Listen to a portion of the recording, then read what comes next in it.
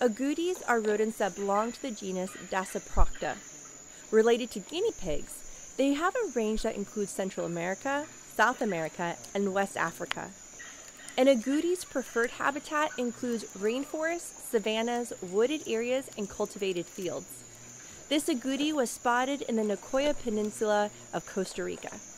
Agoutis eat fruit, nuts, leaves, roots, the eggs of ground-nesting birds, and even shellfish. Fallen fruit is their favorite food.